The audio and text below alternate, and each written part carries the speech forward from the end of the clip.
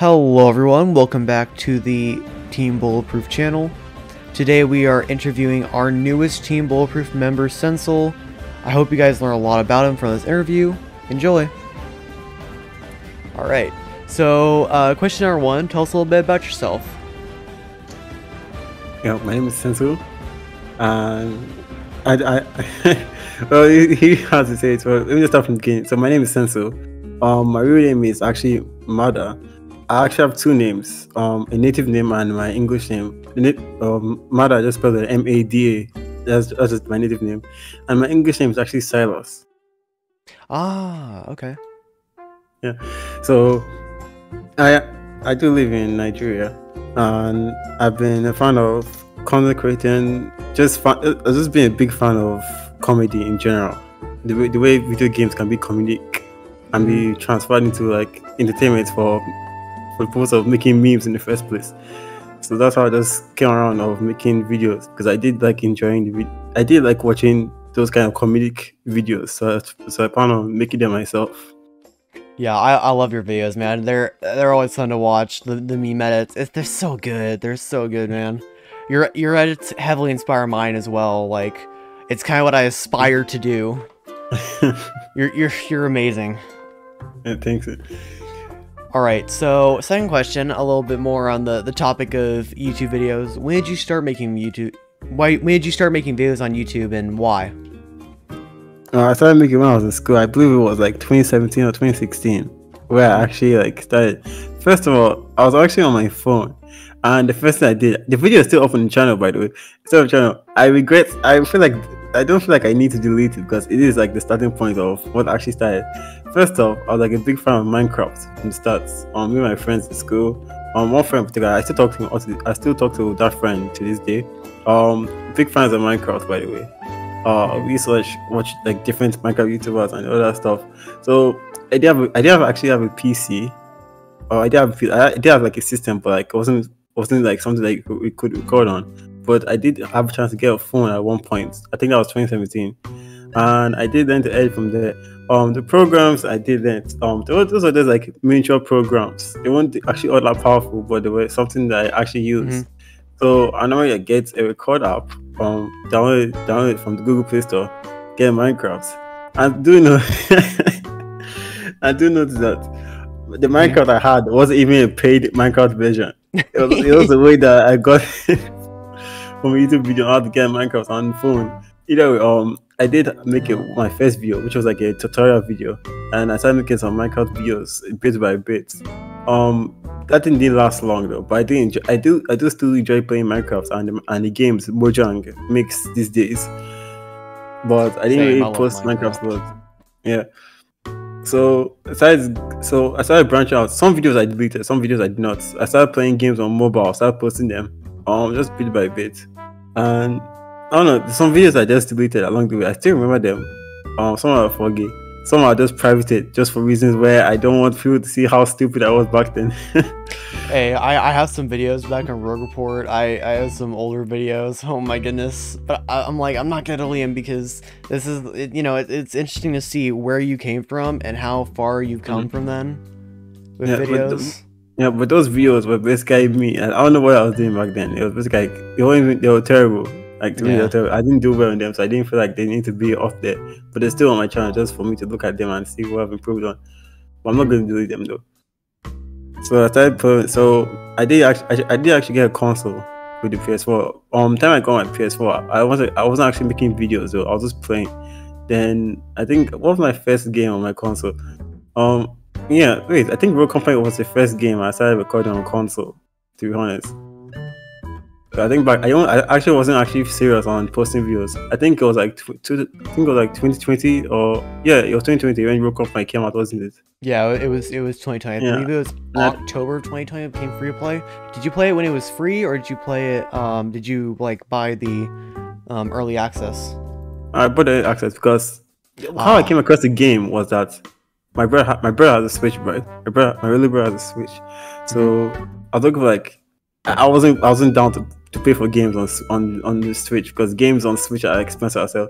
So I was just looking on free games on Switch. So Road Company came up on a YouTube video, where free games are upcoming on the Switch. So I said, this looks like an interesting game. So it did say it was going to come out.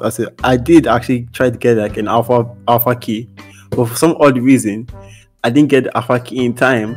And when alpha ended, I saw the email, so it was way too late for me to join the alpha in the first place. Yeah, so I ended up buying the game. I said this could be something useful for my content and actually make videos again. Because I did actually get like, if I was still editing on my phone back then, I didn't actually have a laptop, but I did have a PC to buy the game and play it on. But I didn't have but that same PC wasn't the same one I use now to edit and record. Yeah. So what I was just doing was that I would just wait until they release the game global for free.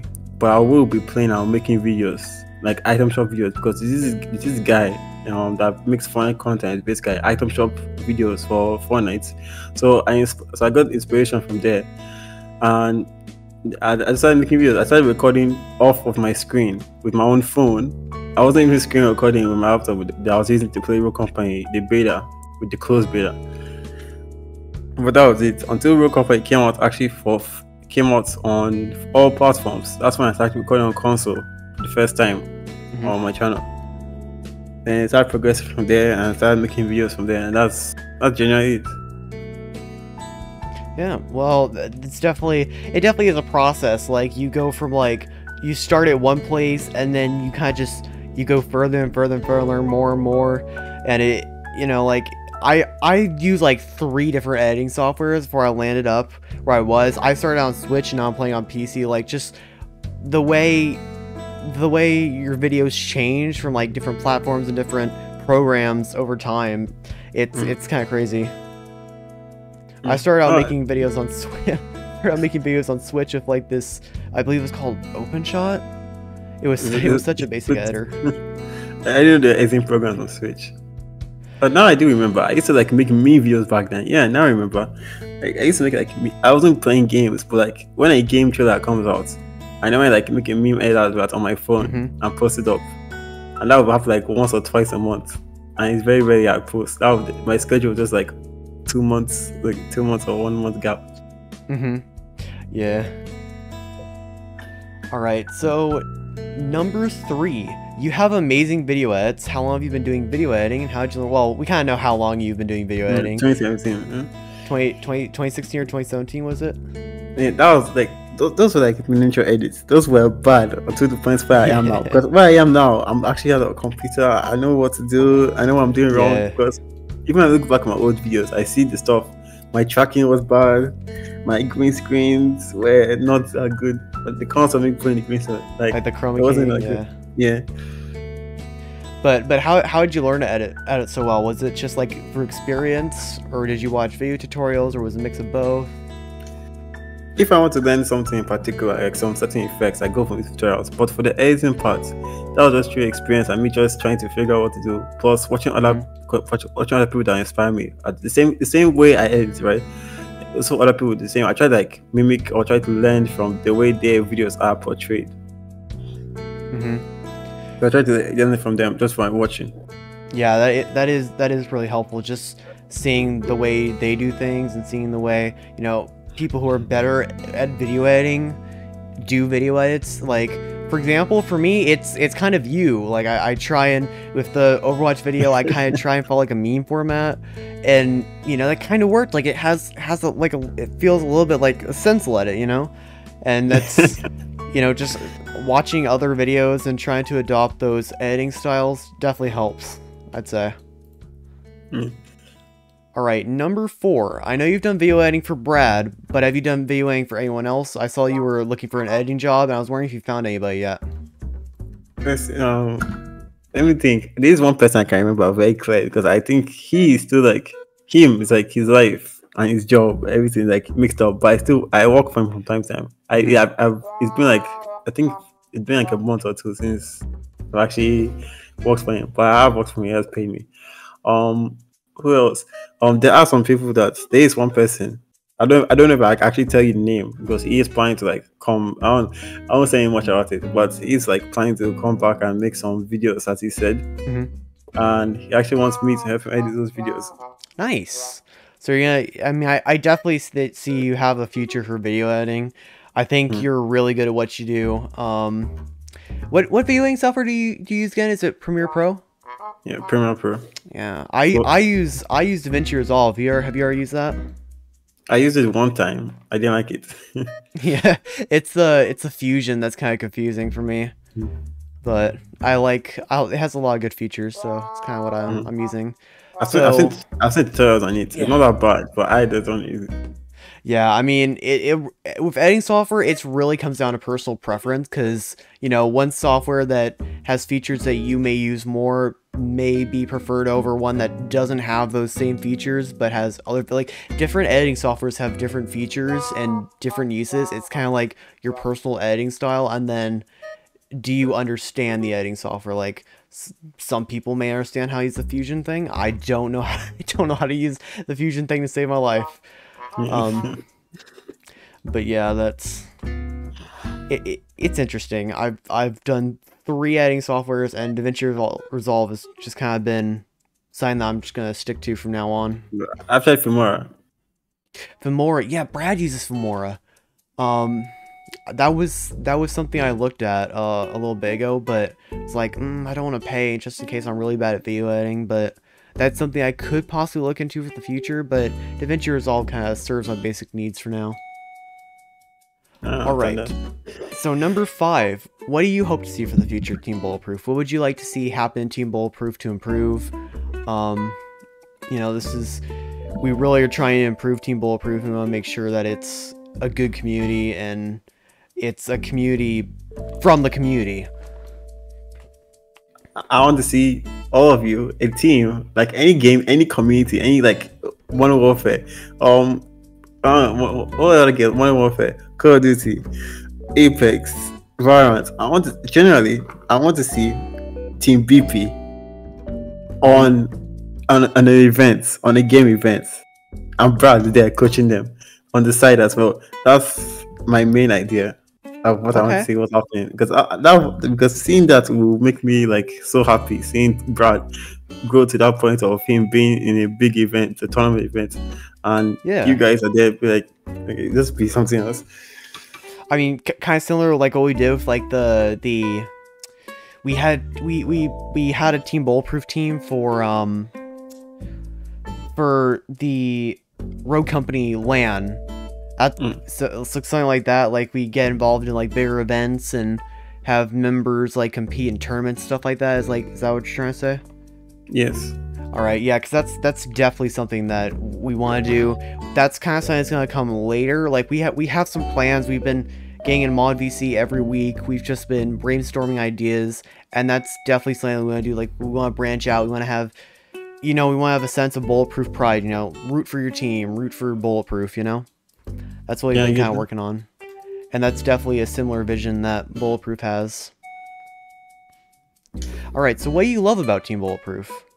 What are we doing well? What's your favorite part about Bulletproof? Your consistency. Yeah, we're trying to keep up the consistency because, as you know. The last team I was in, like, the reason why I didn't want to be in teams at first, because, like, first impressions, right? Mm-hmm. So, like, my first team I joined. So, I don't know what happened, but there was beef going on with the Rogue Company team and their owner. So, the owner kicked everyone out of the Rogue Company. Everyone in the Rogue Company team was out. Ooh. And from there, everything started going downhill. People are leaving, that. I don't know what's going on. So I left as well because I didn't want to get into the whole argument of what's going on. Yeah, well, I mean, we had something similar as a lot of people in Team Bulletproof now. Like we had a little bit of it got a little bit heated, but some people kind of stepped away for a little bit, and we got some new people. But we're all good now. We still have like the same goals. We're just kind of operating a bit differently, but the fact that we're able to just stay together and like, by the way, the people that stepped down, we're all cool now. Like we're back, they're doing their own things, but we're still a team. We're still, we're still friends.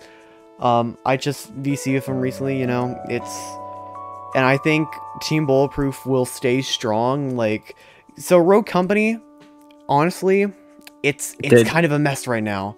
But I am so grateful for all the people I've met. You know, Team Bulletproof, Brad, Radthar, you, Kelly Kai, like all these people, Griffin, all these people that I met in the Rogue Company community. That's something no other game will be able to replicate, and that's just kind of the beautiful thing about Rogue Company for me. Yeah, that's the thing. Listen, right? I made Rogue Company content. I appreciate the effort they put into the game, but at some point they messed up. You know? Yeah. Yeah, but I do appreciate the community that I came across. Yeah, but just the game, the management was the issue.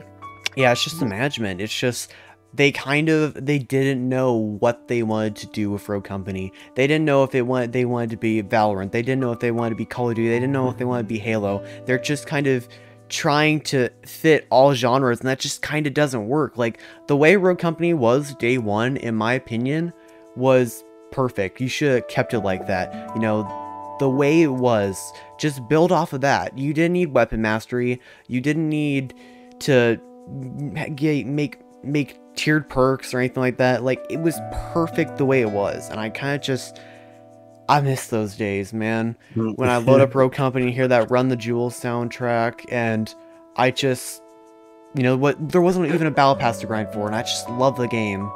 From my first game, I still remember it. It was Saint on Vice, and I was like, this is my main game.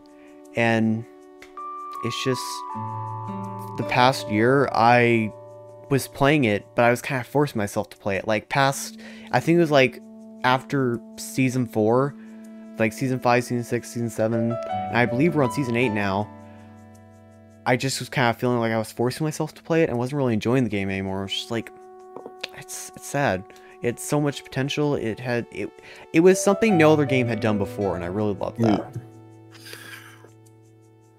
Alright, so number 7. What is your favorite game of all time, and what games have you been enjoying lately? I know it's kind of a big question. Favorite game of all time? Minecraft. Minecraft, man. I love Minecraft. The good old Minecraft days. All Mojang games in general. Mojang games. So, yeah. What was the other question again?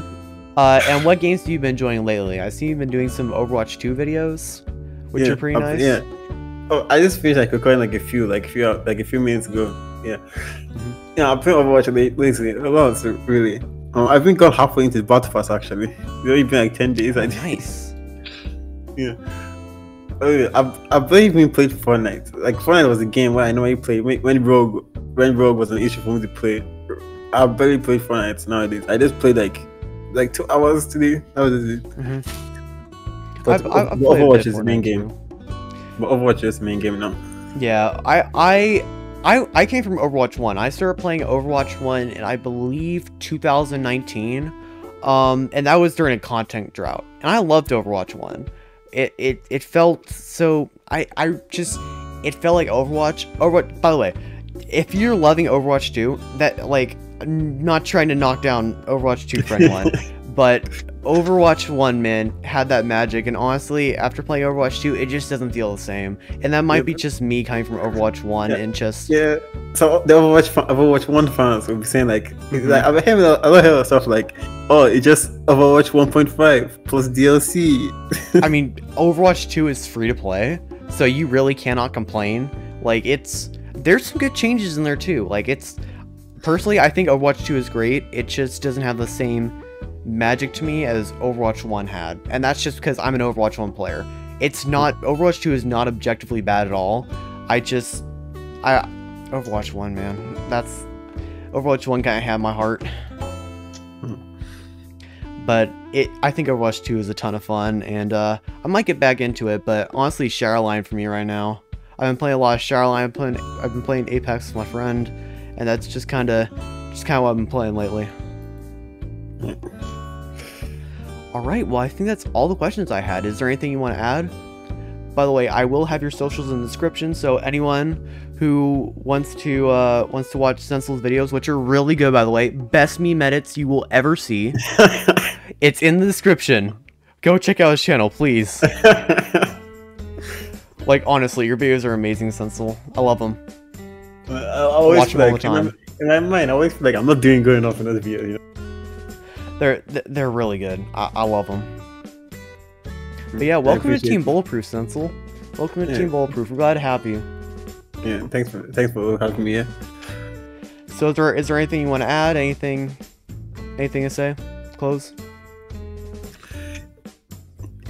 If you don't play Clash of Clans, you're a bigot.